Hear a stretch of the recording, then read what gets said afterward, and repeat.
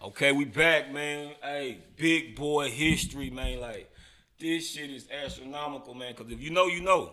If you don't, you don't. But what we ain't gonna let y'all do, y'all ain't finna erase no history in Come this on. shit. Cause that's the shit y'all like to do these days. But we always wanna know where we come from, where this shit started at, and who the major players in this shit. Cause y'all niggas wanna cry about so much shit.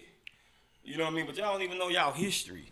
You know what I mean? So you gotta know something to get somewhere, man. My man TK Barron in this bitch, man, back at it. Come on, Giving us motherfucking flowers, man, cause this man right here been putting this shit down since forever. Forever. You know what I mean? It's that forever type shit right here, man.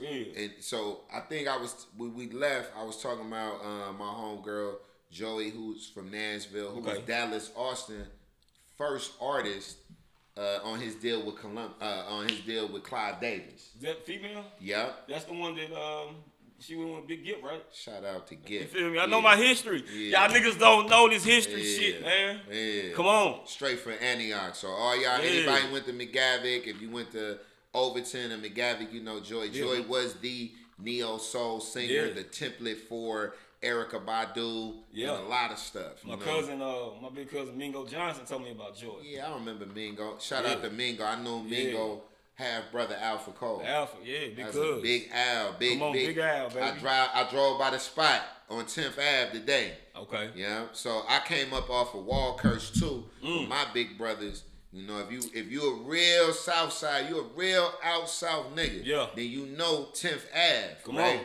From Ackland, right?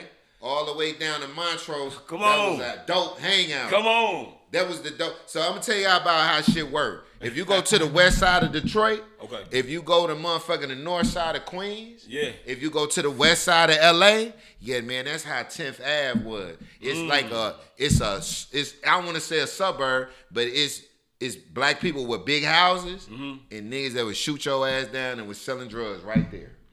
Right there, nigga. Right there. Wasn't no projects. We went, and it's crazy because I'm from the other part of the South. Like my physical location, my whole life, I physically lived on 425 Houston Street. My whole life. Okay. And that's where I was raised at, right? But I went to school on Halcyon, and then Mal and Doug was my big brother, so I was always on Wallkirch and 10th. And them niggas went. If you was over there, you went to Overton. If you was on the other side of 10th, you was a Hillsborough nigga. You feel me? So all them game that I learned from everybody, and once again, Nashville, drug city. The gangs was all, gangs is coming in, but it was all about, y'all know that this is a paper city. You gotta have some money in your pocket. The tri-state. Come on, man. We gotta have it. You gotta have it. And see, Memphis is, that's Western Tennessee. So you getting that, you getting that Arkansas, Texas and Mississippi. See, we going to Alabama and we going to Georgia. We got a different type of thing. You know what I'm saying? Or we going to Kentucky. That's our tri-state. For sure. You feel me? That's how we going. Nigga, I'm finna go get my shit up there. I'm gonna get some work. You go get some grass back up in, the bluegrass state. You go get that up in Kentucky. You go put your work down in northern Alabama. Right? You go put your work down. If anybody, what's my nigga name? What was his name? Ooh, he was the nigga down there. He had that whole little project sold up, and he put out records too. I met him through Mika B. And Rollo B. Rollo B was from North. He was from Alabama. He was from Huntsville.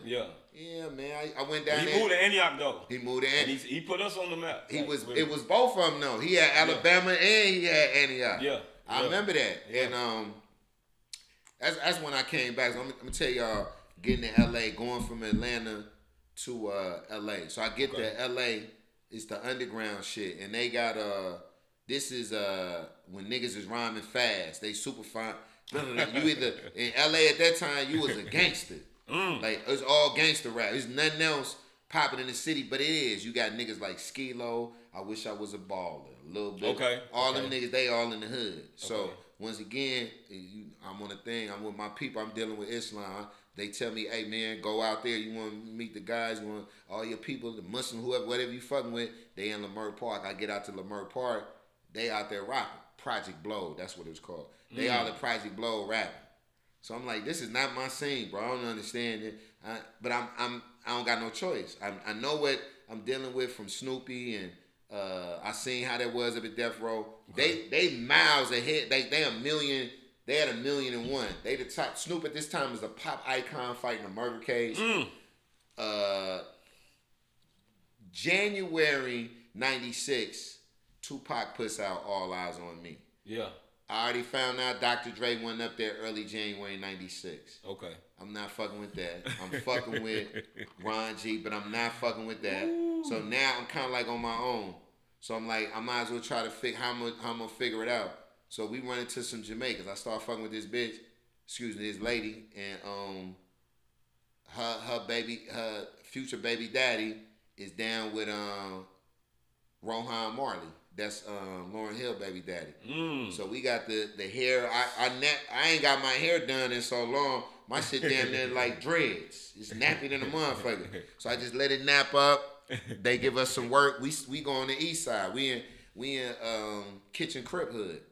We living in East Coast hood, but we in over there and we selling weed, acting like we Belizean and Jamaican. Selling weed, knocking sacks off just so I can have money in my pocket and get around. And now I'm learning South Central. But remember, I done went through all this shit in Nashville. And when you living in Nashville, my partner Shannon is living in Antioch. Right. He's 21 with a house. Yeah. My other partners, they 22 with houses. Right? So you telling niggas you gonna go to LA and nigga not have no money and not do this and that? They looking at me like I'm crazy. But I'm telling these niggas it's in my head. I gotta figure it out. I know what I gotta do, but I'm also knowing I gotta have money in my pocket. Yeah. So I'm risking everything to sell this weed. I'm not gonna go out there and move no powder, no nothing. Right. I'm gonna move some weed. So I start moving. Then I go to this little school thing to get back in school. Okay. So they put me in Crenshaw High School at night. I go to Crenshaw at night. I go to community. It's called Community Build.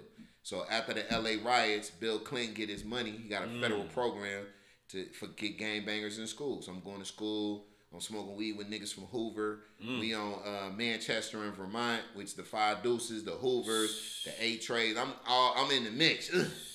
I'm there. I'm fucking hoes. I'm learning the etiquette on hood rats, and Mexican hoes, and all this type of shit. I'm getting it in.